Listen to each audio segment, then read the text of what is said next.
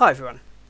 Well, I'm sure many of you have heard that there's a stratospheric warming on the way, and it's going to cause cold weather and bring lots of snow and various other things.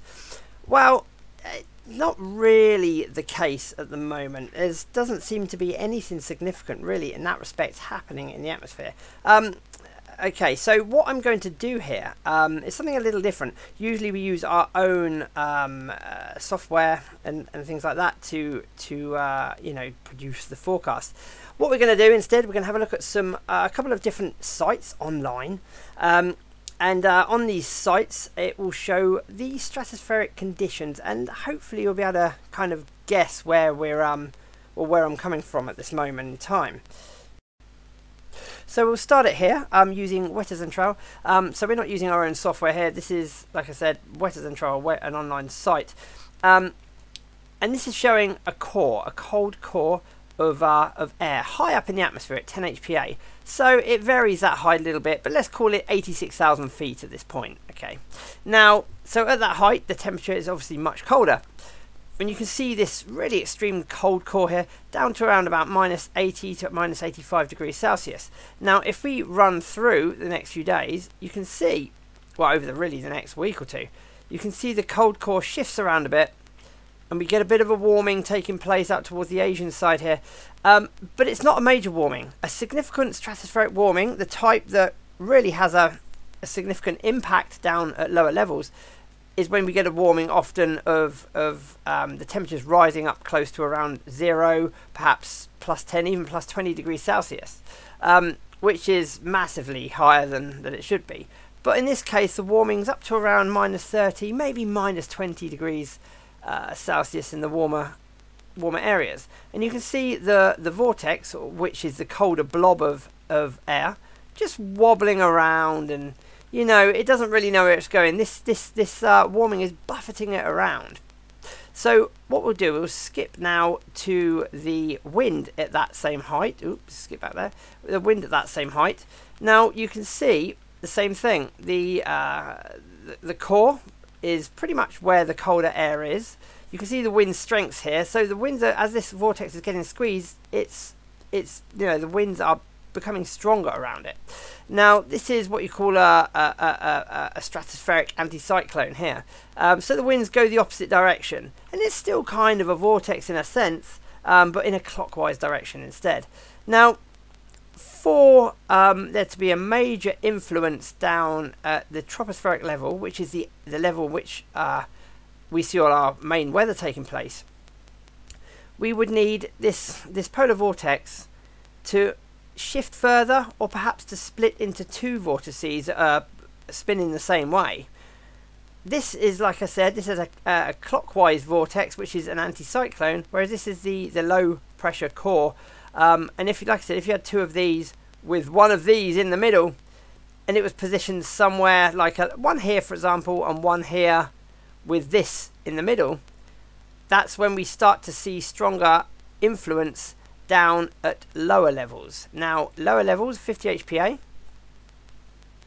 which is closer to 65,000 feet, I would say. Yeah, it's something like that. So what we've got, it's actually affecting slightly lower levels as well. So we've got this cold core here again. You know, it's shifted around towards the Russian area really, with this warmer air in the lower stratosphere. And if we compare that to the winds, we can again see the vortex even lower down, you know, still spinning away here. And we can run through it a little bit further. But you can see it gradually shifting its way back towards the pole a little bit, maybe. Now, if we look at the wind directions around it, you can see that the wind's, of course, spinning anti-clockwise. But across our area here, we can see the winds are really kind of coming in from the northwest or west to northwest. Now, again, that's high up in the atmosphere, but this does often have an influence on what happens lower down. Now, if we were going to see, during a lot of cold weather that we have here in the UK, again, we see this vortex split into two. One perhaps over the Asian side, one towards the US and Canada. And the gap in between fills up with an anticyclone at this level, which in turn does pretty much the same down at lower levels in the atmosphere. But if we look at the lower levels of the atmosphere relative to this, it doesn't look anything like it. We've got high pressure scattered around all over the place, low pressure picking up in different places. So this isn't really influencing the weather at our level, at the tropospheric level, very much at all. So what that means, if you're still following me here, what that will end up meaning is that this warming taking place in the stratosphere is really, as far as we can see, not likely to have any impact, or at least only going to have minimal impact on what we see at ground level. Now we currently really the troposphere, the weather here, is being driven by something called the MJO. Now I won't get into it too much because it will completely bore you rambling about that, because I've rambled enough already, but I'll give you a quick look on what that is. Okay, so with the MJO, without going into too much detail, to have colder weather in the UK, we often need to see the MJO moving into a phase 7, 8, sometimes 1, and it looks like it will be heading into phase 7 strongly as well. So as this starts to happen, it begins to have an influence on the weather our side of the globe. Now this is quite a strong amplitude, a high amplitude phase 7 according to the GFS model. The CFS model not so much so. The ensembles here, which is the GFS model, which is run multiple times with slightly different start conditions. Won't get into that either too much, but that's also showing it to be quite strong. And then the European model, one of the main ones, the ECMWF, is also showing a reasonably high amplitude phase 7, which at face value would mean that we could start to see some significant northern blocking, as it's called. So what I'm going to try and do here is try and draw on this, so you can on this map, so you can actually see what is likely, or what can happen under these kind of conditions. So often what happens when we're in a phase 7 and a phase 8, we can get enhanced northern blocking. So anywhere really in this area, and sometimes up until as far as Greenland, we start to see high pressure areas develop. And as that happens, you know, it starts to push in colder weather from the east that, you know, flows down from the Arctic, or sometimes out of Russia, and it causes these type of conditions. However, the current stratospheric pattern is more likely to encourage an area of high pressure to form kind of like somewhere like this, you know, and then so high pressure kind of forms in this area, something like this, you know, so that in itself would bring in some very mild air, which would be from the west here, from the Atlantic. Excuse my terrible drawing here. So that would be the current pattern in which the stratosphere is supporting. So that now combined with the MJO, what we may end up seeing is something more like this. So we think we will start off perhaps with higher pressure building in this area here, with areas of low pressure, you know, moving this kind of direction from the Atlantic for a while.